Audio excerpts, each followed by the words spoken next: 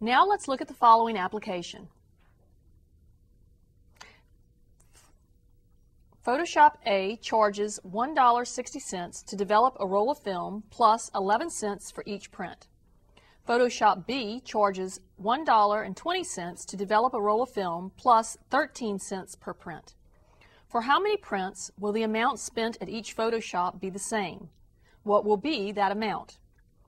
We're going to begin by designating our variables as x, and in order to figure out what x should be, let's think about what our question is. For how many prints is what we'll be looking for, and notice that as we're given the information about the fees from each Photoshop, they're told to us in relation to how many prints we have, so it makes sense to let x equal the number of prints.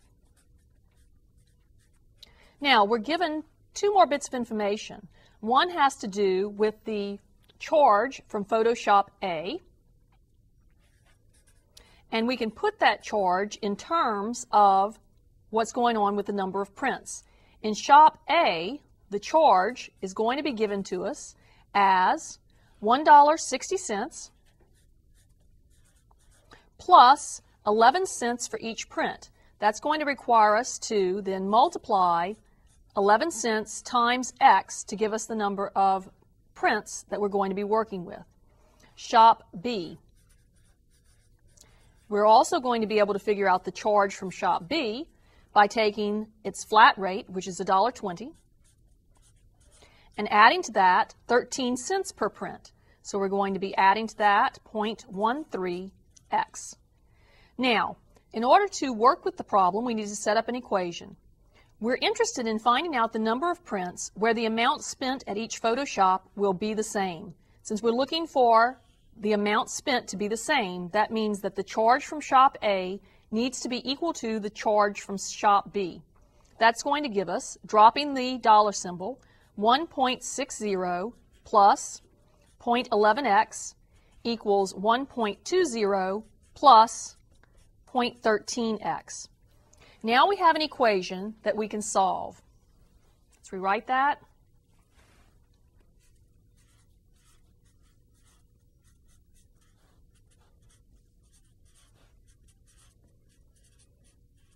When we want to solve for x, we can accomplish this by noting that we can subtract 11/100ths x from both sides of the equation.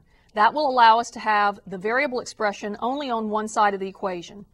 Let's subtract 11/100ths x from the left to give us 1.60.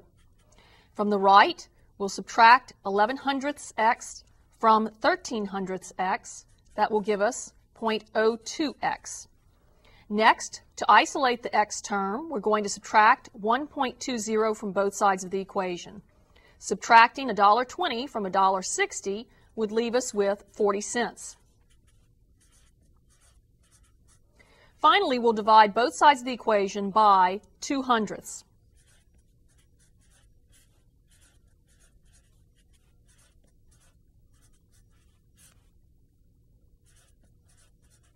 On the right-hand side, that will give us our value of x.